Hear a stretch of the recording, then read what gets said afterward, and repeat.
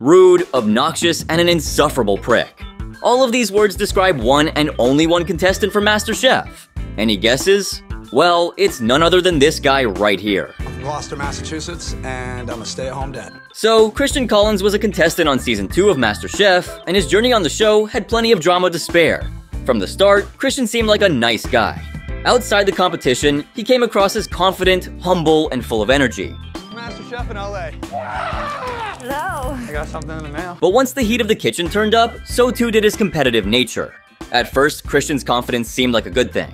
I'm talking about the auditions when he came across as a really confident person from the very start. If you ask me, his story with food was interesting and, you know, actually kinda cute. Yes. Let's go. I sure hope this doesn't awaken anything in me.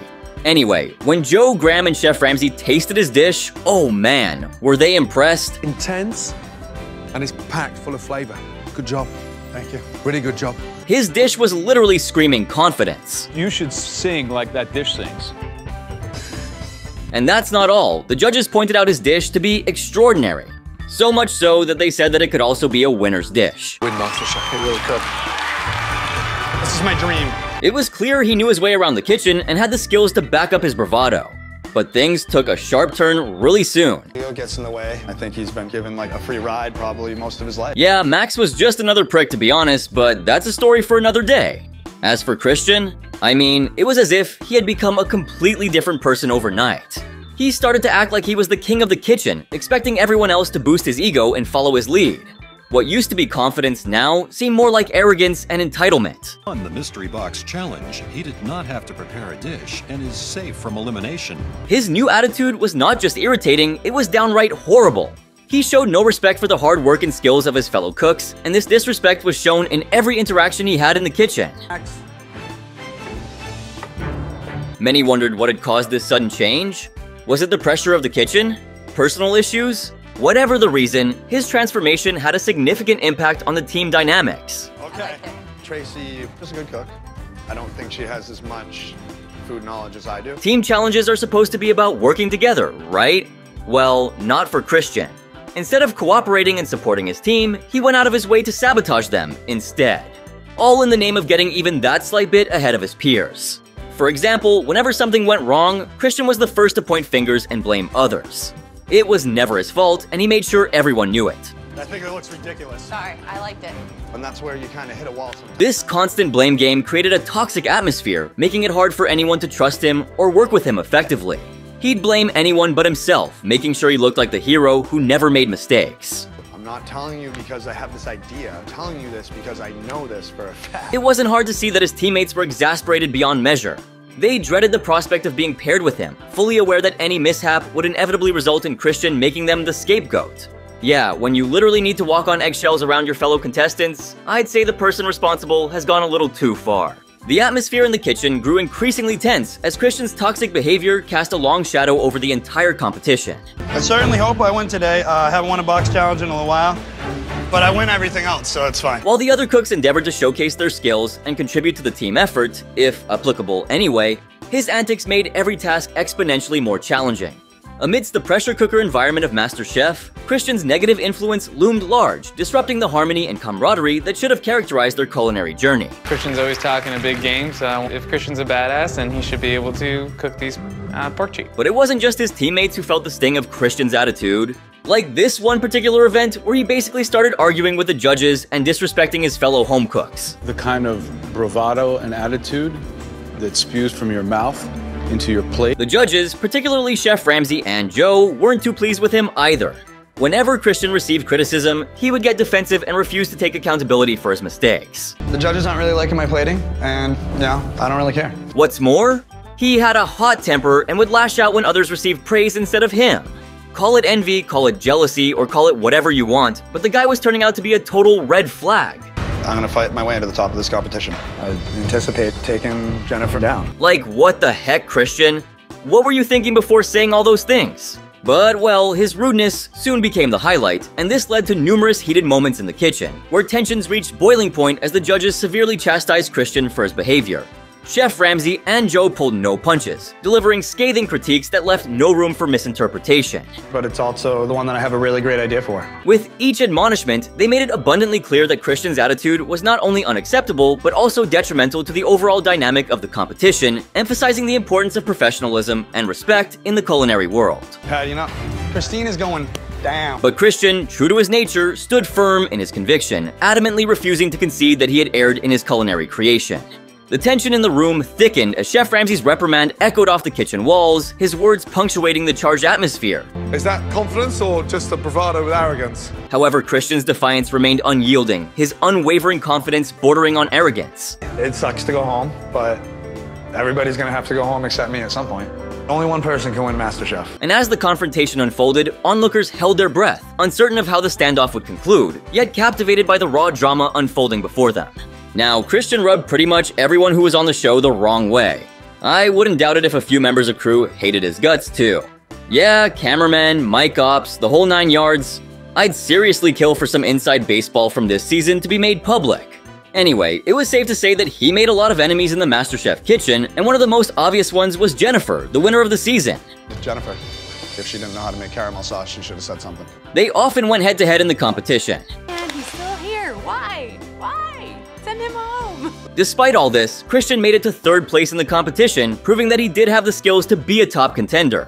But there's no denying the audacity he had to question even the most seasoned chefs who hosted the show. It was really something subpar. We were very disappointed. I think you're on. I mean, can you believe it that he actually went against the approval of the judges and their choice of dish? The nerve, I tell you. I mean, it's not wrong to challenge someone if you think you are in the right and someone is clearly making an obvious mistake. But Christian was nowhere respectful about it. See, when Chef Ramsay asked Christian to take a closer look at Jennifer's dish, his intention was likely to help Christian improve by showing him an example of good cooking. I mean, fair enough, right? We've seen him do that plenty of times across all his shows. However, Christian's reaction was completely unexpected and filled with arrogance. As was starting to become his MO, he responded about as cockily as he could. Benefit, and I hope you see the difference. Christian's response was really surprising, especially given the context. Instead of taking the opportunity to learn from Jennifer's dish, he chose to be dismissive and rude. It's hard to understand why he would react this way when presented with a chance to improve. Chef Ramsay, known for his high standards, clearly wanted to push Christian to do better, but Christian's reaction showed a complete lack of respect for that effort. Pretty good. It honestly got kind of frustrating to see him deteriorate here. I mean, you all know me, I love a good bit of drama, but this was something else. Christian's reaction wasn't just about having a strong opinion, it was about being openly rude and dismissive. This kind of attitude doesn't just show a lack of respect for Jennifer and Chef Ramsay, but it also shows a lack of willingness to learn and grow. In a competitive environment like a cooking show, the ability to take feedback and improve is crucial. Look at me. You may want to be smart and start acting like an arrogant. Christian's arrogance in this situation was a huge mistake. Joe made a very good point when he asked, "Who's the judge too?" It's cooked perfectly and it's seasoned beautifully. Your mashed potatoes are bland. I mean, somebody needed to put a stop to this guy, but did he care to understand? It's quite doubtful. It tastes good. I'm not gonna deny that it tastes good, but I have had better results. He didn't just stop there. He continued with his opinions. Am I gonna stand up there and butter Jen's ass? However, his journey was a roller coaster of emotions and conflict. His cockiness and inability to work well with others overshadowed his talent, making him one of the most controversial contestants of the season. I mean, just like any other controversial chef, like take Tali or Ryan for example, Christian had his fair share of haters and fans as well. While everyone acknowledged he was a great cook, they couldn't snap out of the fact that his arrogance got the best of him towards the end of the season. Like this viewer here rightly said, "He's a good villain. He could back up his shit talk, but also there was some likability. Dude clearly had a rough life and has a big-ass chip on his shoulder. At times, he went too far, and I'm glad he didn't win, but given some of the other MasterChef bad guys, I think he's the best." While plenty of others were so completely done with the fact that he decided to lock horns with the judges. Like this viewer here who said, "Difference is, those judges have years and years of experience and fame behind them in comparison to him." Christian's attitude became a pile of crap, and even if he's the best cook in the world, his horrible traits make it impossible to work together with a person like him. Unless he's cooking by himself, many PPL would just leave him in the middle of the biggest shit to suit himself if he's gonna be like that. Well, you won't catch me trying to deny that. because clearly his poor attitude was out in the open for all to see. But, well, despite that, some viewers think that he was set up by the producers to look like the bad guy. Just like how fans think Joseph Tinley was planted on Hell's Kitchen to help raise the dipping TRP, similarly, some of them think Christian just happened to be a pawn to draw more attention to the show. Listen, you chippy idiot. I asked for one nominee and why? I mean, it's not unusual for the producers to keep the more notorious contestants on the show for longer just to keep the drama sky high. Take for example Tali. He didn't have even half the skills of Christian, and yet somehow, episode after episode, the dude managed to stay on the show because almost always there was that one other contestant who messed up more than him. We cling on to the hope of something just blowing us away. You've done it. Forget about talent. Tali had nothing to be proud of. He didn't even spare his own buddy Ryan, who eventually got the hint and sacrificed his own place for his dear friend. Oh my gosh. Anyway, I'll be going over more on the equation they shared in an upcoming video. For now, let's get back to where we left off. Christian and his overbearing attitude. Unlike Tali, who wasn't exactly the brightest bulb in the room, Christian actually had a witty side to him. Like, remember this one time when he said this? Susie, you're gonna lose it. Well, nothing screams awful more than this kind of behavior right here. He was always about that I'm better than everyone else vibe.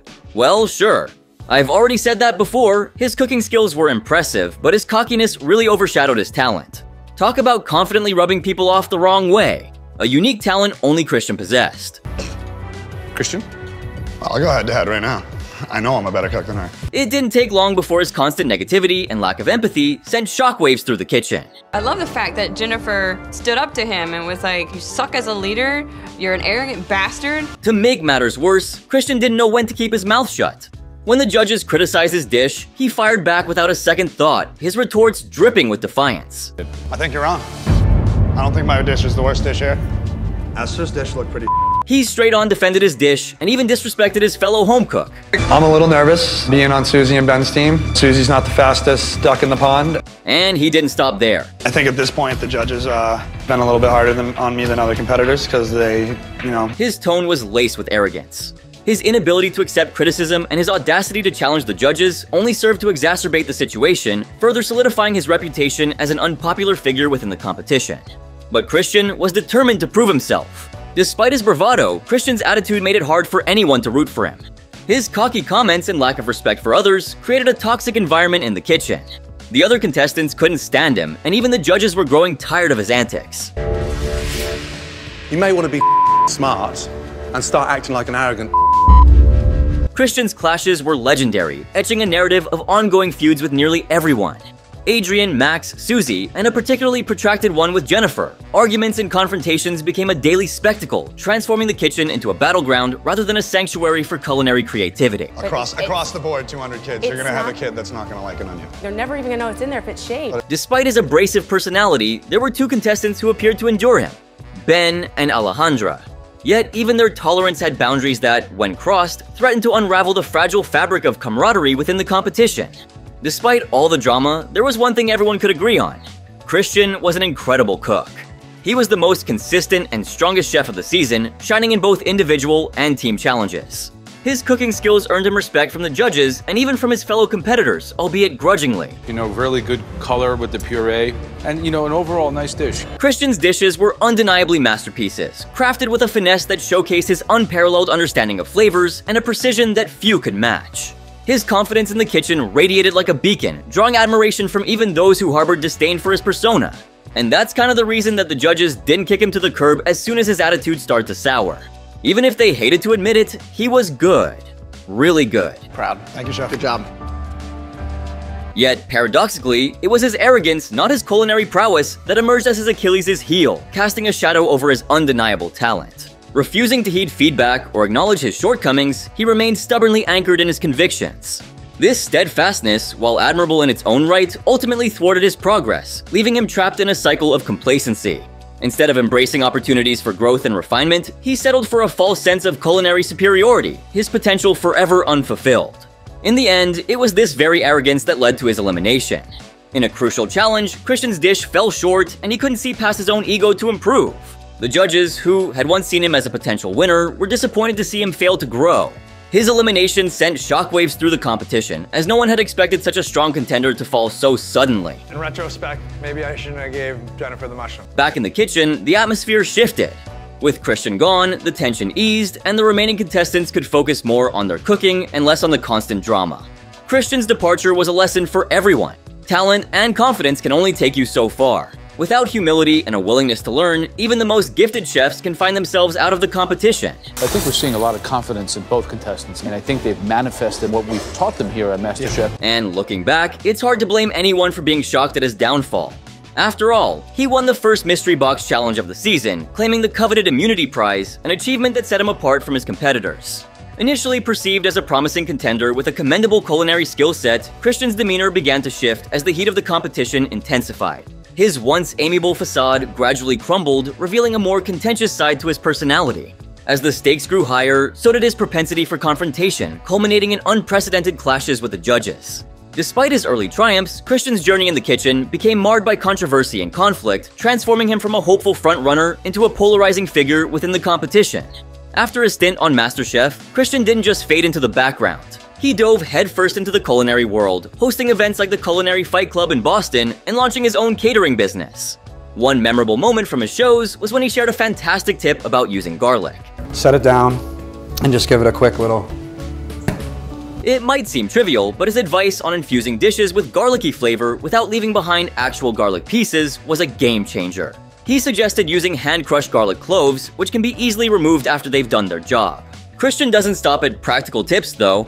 He weaves in the science and history behind cooking techniques, turning each presentation into a fascinating lesson. The more you chop it up, the more you break into the cells, you let the oils and the enzymes. Sure, he might come across as arrogant, but watching a man master his craft with such confidence has its own charm. His blend of practical advice and deep dives into culinary knowledge makes his shows both informative and captivating.